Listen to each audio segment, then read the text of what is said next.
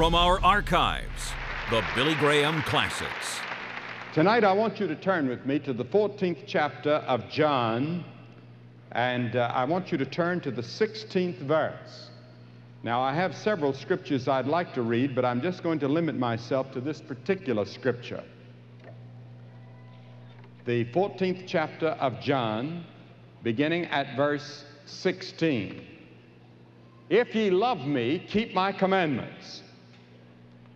And I will pray the Father, and he shall give you another comforter, that he may abide with you forever, even the Spirit of truth, whom the world cannot receive, because it seeth him not, neither knoweth him, but ye know him, for he dwelleth with you, and shall be in you.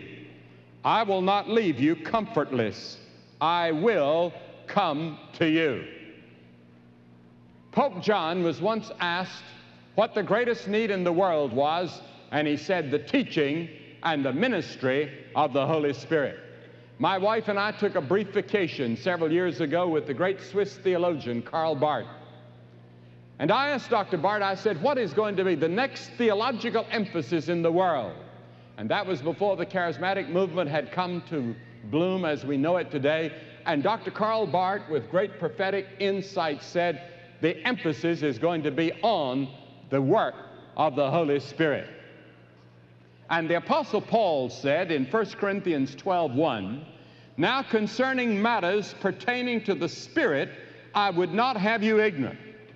Now, it's impossible to understand the Bible, Christian living, the structure of the church, to understand your own relationship to God without the person and the work of the Holy Spirit. Now, we have what is called today the charismatic movement. And I see it throughout the world. I see it in all sorts of phases.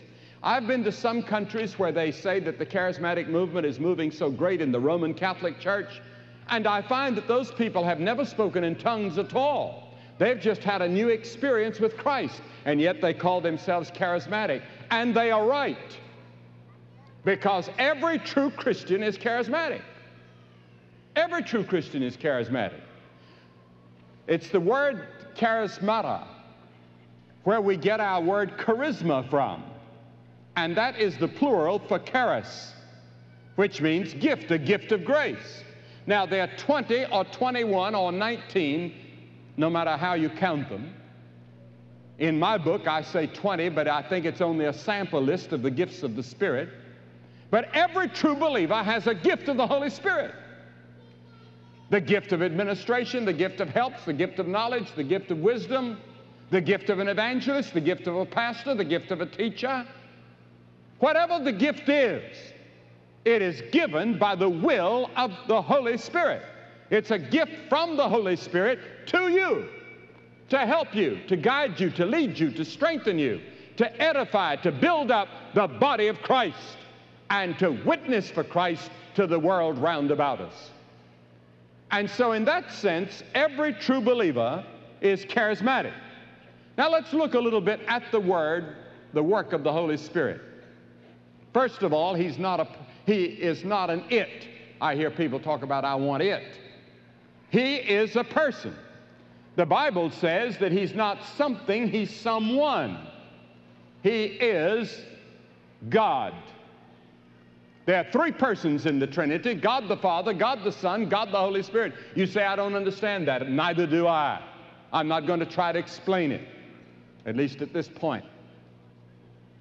Except by faith that there's one God expressed in three persons, God the Father, God the Son, God the Holy Spirit.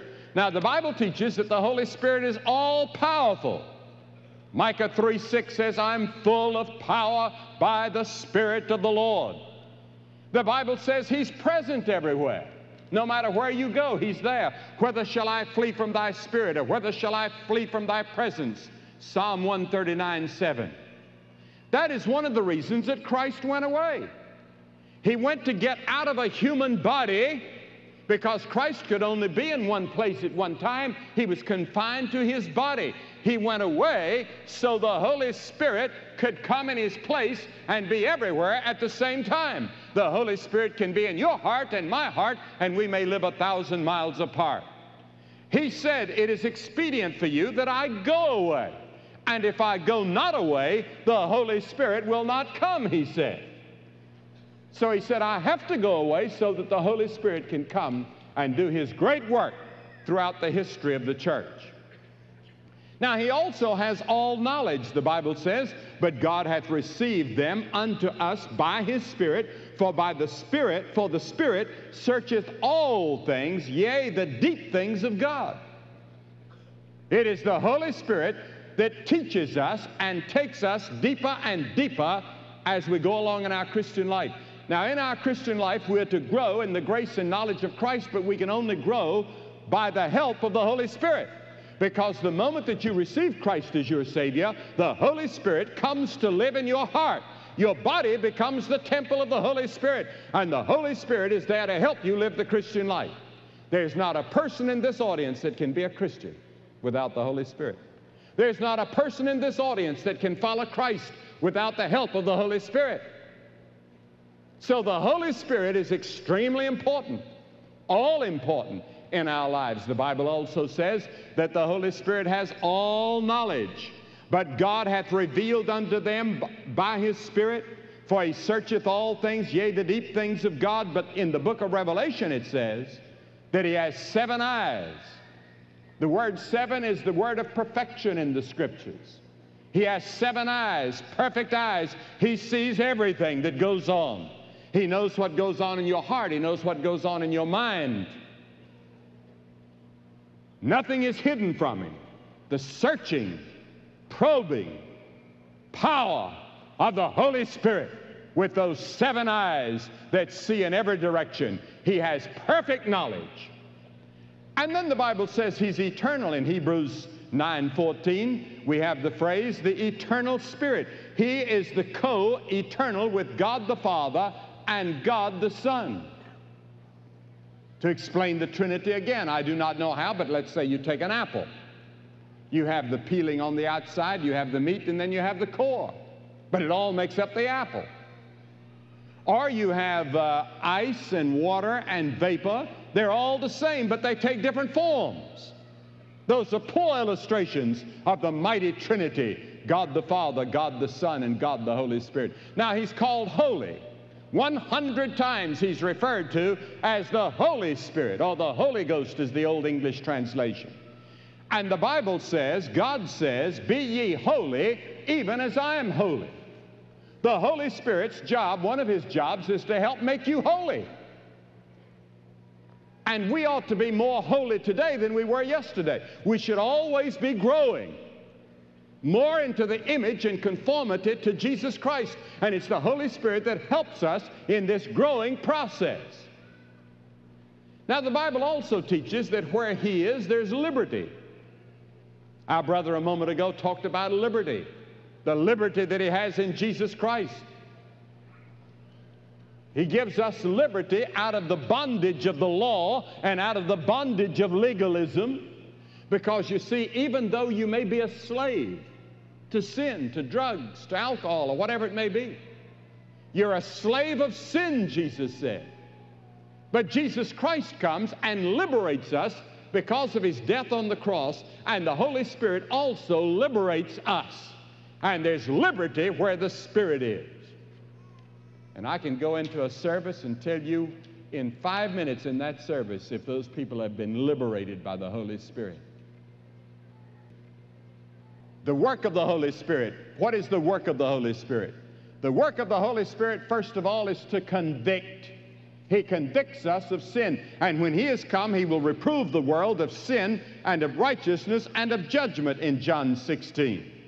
He uses a mother's prayers, as our brother a moment ago said, or a tragic experience, or a pastor's sermon, or some other experience, maybe this telecast.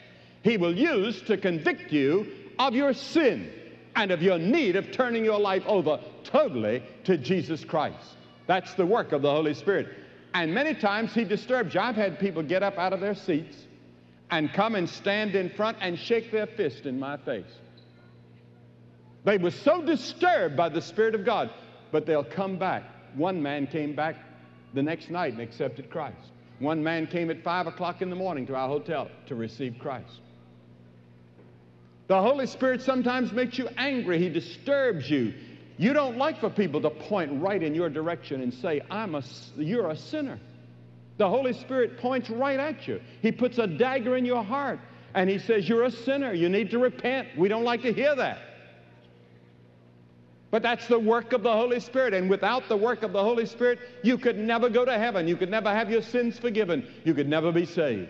And the Holy Spirit has been working with some of you all week, whether you've been here or haven't been here. And then secondly, he gives new life. You see, the Bible says that we're dead in sins and trespasses. Our spirit within us, made in the image of God, is dead toward God. And what does mankind need tonight? Mankind needs life. All have sinned, therefore all are dead toward God, and a dead man needs to life. And the Holy Spirit comes to give us that new life in Jesus Christ. Bertrand Russell once wrote to a friend, I could think of nothing but suicide. For over man and his works, he said, night falls pitiless and dark. Is that the way you feel? Night is falling, pitiless and dark for you? You see, man without God is dead. But Jesus said, except a man be born again, he cannot see the kingdom of God. You must be born again. And the Holy Spirit is the one that does the work of making you a born-again person. It's a supernatural act, not by works of righteousness which we've done. Not all your good works and all the good things that you've done are going to save you, Paul said to Titus. But according to his mercy, he saved us. We're saved by the mercy of God, by the grace of God. I don't deserve heaven. I don't deserve to have my sins forgiven. I don't deserve to be saved. I don't deserve to have this peace in my heart. I don't deserve this deep-seated joy that I have. It's by grace, by mercy, something I didn't earn, something I didn't work for. I just received a gift, the gift of God, the gift of salvation. But according to his mercy, he saved us by the washing of regeneration and renewing of the Holy Spirit. It's the Holy Spirit that does it. And then thirdly, as I've mentioned already, he indwells. Many of you are spiritually dead and surfeited with the issues or with the life in which we live today in our hedonistic culture. The Holy Spirit can come into you and indwell you right now. You can start all over again. Brand new life. The life of the Spirit. The Holy Spirit indwelling you. The Holy Spirit pulsating spiritual life through and in you. And I will put my Spirit within you and cause you to walk in my statutes, and ye shall keep my judgments and do them, says Ezekiel 36. Think of it. God said, I'll put my Spirit in you. I'll come to live in you. Think of your body housing God. And that's what happens. Your body becomes the temple where God dwells by his Holy Spirit. That's the reason we should never take anything unclean into our bodies. That's the reason we should discipline our bodies. That's the reason we should watch our bodies, because it's the temple of the Holy Spirit. God loves your body. He doesn't want it polluted and fouled up by fleshly lust and things that you give yourself to. He dwelleth with you and shall be in you, said Jesus in our text. Know ye not that ye are the temple of God, and that the Spirit of God dwelleth in you, said 1 Corinthians 3:16. And then fourthly, the Holy Spirit gives you power to serve Christ. But ye shall receive power. After that, the Holy Ghost is come upon you, and ye shall be witnesses unto me. I can't do the work I'm doing without the power of the Holy Spirit. People always, And bless their hearts, I love newspaper reporters. Some of them are my best friends. But many of them who do not know Christ cannot possibly understand what it's all about. They study and they try to penetrate and they try to figure it out. They think it's advertisement, they think it's promotion, they think it's something else. One fellow said that he knew the secret of why the crowds came to these meetings. He said it was my eyes. Well, you can't see my eyes 4 rows back. No, I'll tell you the secret. It's the Holy Spirit, the Spirit of God, where Christ is exalted. I don't claim to be a great preacher. I'm just a communicator of God's message. He called me and gave me that gift. He gave Cliff his gift. He gave Ted his gift. He gave Bev Shea his and John his and all these team members. He gave them separate gifts. He gives as He wills. There's some of the team members here that we have with us and some of the people here that can do things I would give anything in my possession to be able to do. By way of organization, by way of music, I wish I could sing like some of these people. I can't sing a note. In fact, I don't even sing when I'm standing beside somebody because I throw them off.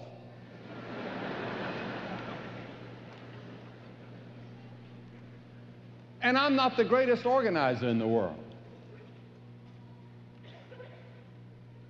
But God gave me my little gift, the gift of communicating the gospel.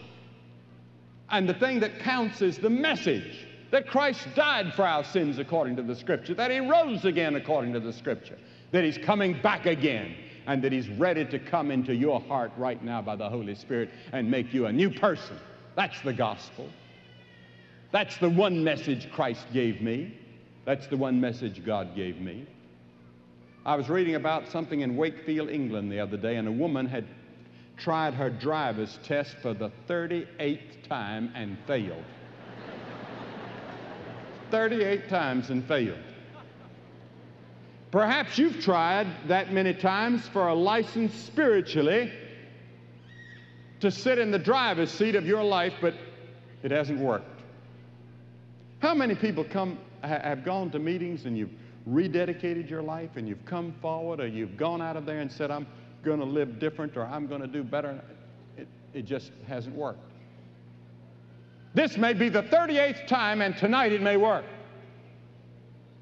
because you're going to turn your life over to Christ in the right way by repentance of your sin and by faith in Christ, and the Holy Spirit is going to come supernaturally and renew you and give you a new nature.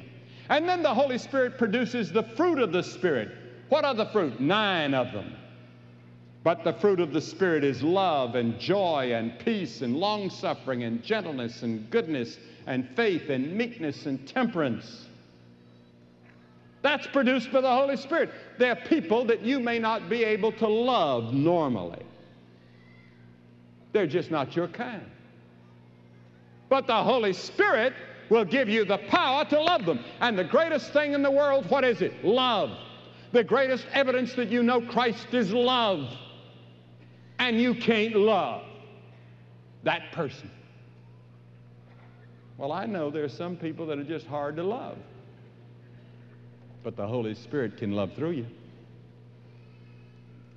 He can love through you. And then you don't have joy. There are a lot of times that I feel that I don't have joy, and I get on my knees and I say, Lord, where is the fruit of the Spirit of joy in my life? And the joy is there, down deep. It's a deep river. Whatever the circumstances, there's a river of joy. And then the peace that passeth understanding comes from the Holy Spirit. Whatever the circumstances, let the world fall apart. I have peace in my heart. I know where I'm going. I know where I've been, and I know where I'm here by the Holy Spirit. Do you know Christ? You see, the Holy Spirit comes to do this. He comes to magnify, to glorify, and exalt the Son. John 16:13 says, He shall not speak of Himself. The Holy Spirit shall not speak of Himself. In other words, we're not to go around saying the Holy Spirit this, the Holy Spirit this, the Holy Spirit that, and ignore Christ. He came to magnify the Lord Jesus Christ.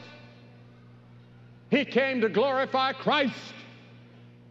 And the Holy Spirit is pleased when you glorify Christ in your life.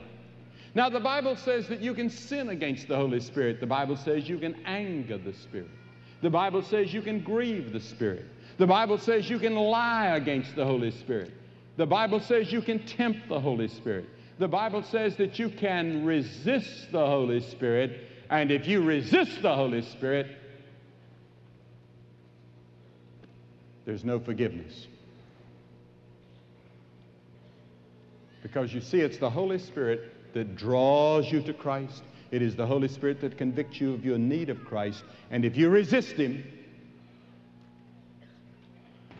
keep resisting, your heart getting harder and harder all the time, then there's no more repentance, no more salvation. There's only one way of salvation, and that's Christ. A solemn thing to resist the Holy Spirit. You detect His voice, and yet you deliberately refuse.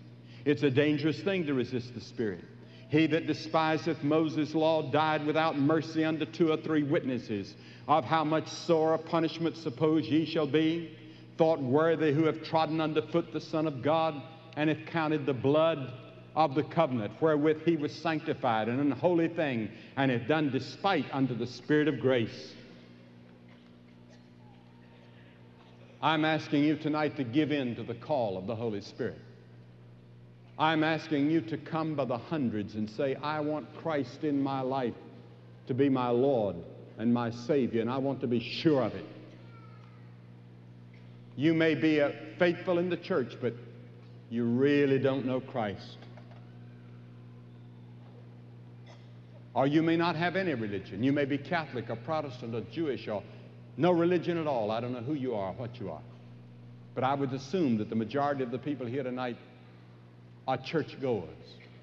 And I know thousands of churchgoers that need to come to Christ in a new way and have a new experience with the Lord Jesus Christ, led by the Holy Spirit. Because you see, there's many people that need to be filled with the Holy Spirit.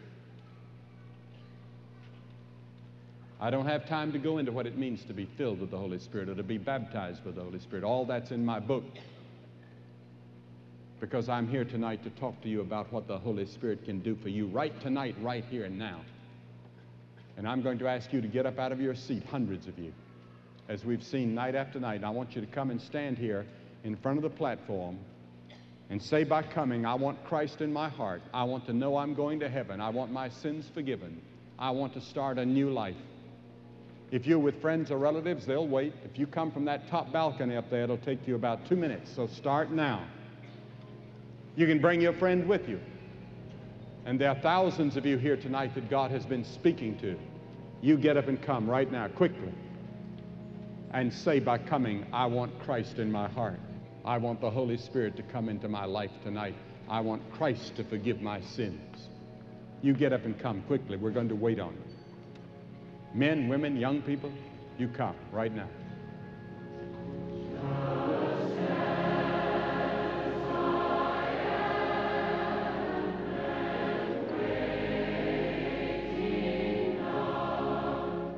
You're watching the Billy Graham Classics. Please call the phone number on the screen right now for spiritual help and guidance.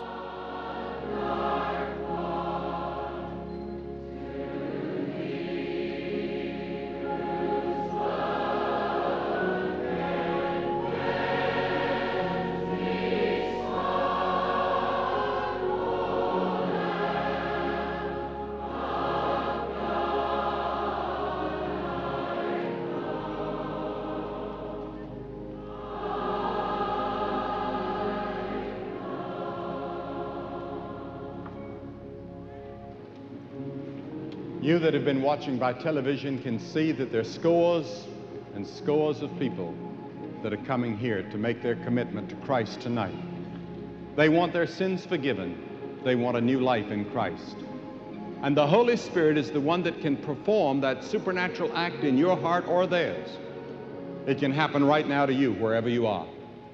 I'm going to ask you to say yes to Christ. Receive Him into your heart. Let the Holy Spirit come in to dwell, to give you supernatural power to produce the fruit of the Spirit that is so desperately needed in your community and in your family and in your own life. You come and make this commitment in your heart. God help you to make that commitment. If you just prayed that prayer with my Father, or if you have any questions about a relationship with Jesus Christ, I would just call that number that is on the screen.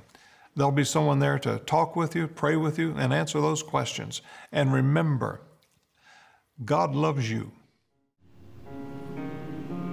If you would like to commit your life to Jesus Christ, please call us right now toll-free at 1-877-772-4559.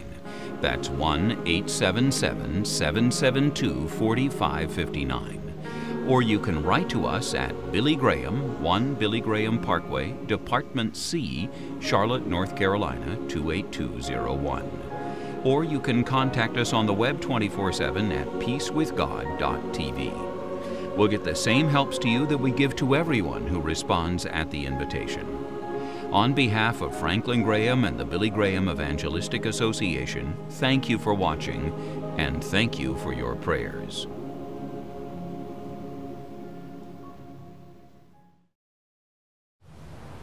The Bible says, seek the Lord while He may be found. Call on Him while He is near. The Bible says, without faith it's impossible to please God, because anyone who comes to Him must believe that He exists and that He rewards those who seek Him. You come to Christ tonight, you've got to be willing to turn your back on your sins. Will you call upon His name? Will you seek Him tonight?